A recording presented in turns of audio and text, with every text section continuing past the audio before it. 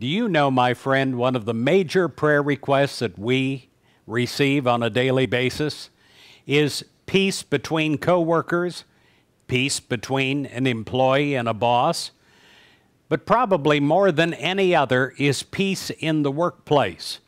They say that there's turmoil in my company and there's turmoil in my division. Well, today, let us speak to that. In Romans 14, verse 19, it says, "Let us then pursue what makes for peace and for mutual upbuilding." So today, as spiritual people, we take it upon ourselves. We do not wait for someone else to take the action. We take it upon ourselves to build peace in every discussion, in every gossip, in every story that is told about another.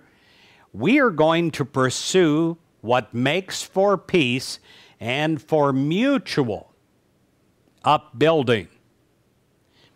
In our prayers for peace, we also include those that will make major decisions in our workplace, affecting us and the others. As we bless the others in prayer, we know that they can, and following God, they will be guided by God's love, and it will be for the good of everyone concerned.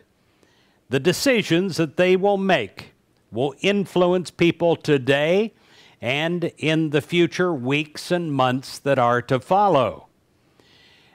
We realize that God can work in and through them, and God can work in and through us.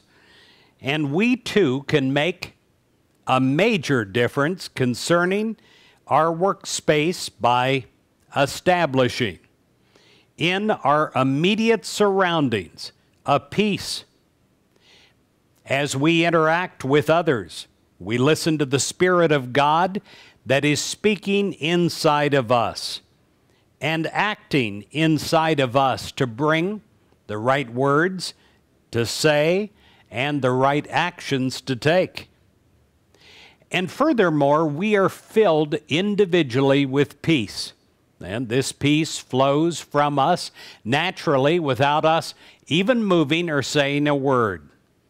Peace spreads from person to person until the entire workplace is enveloped in an atmosphere of harmony and goodwill and God. God bless your workplace.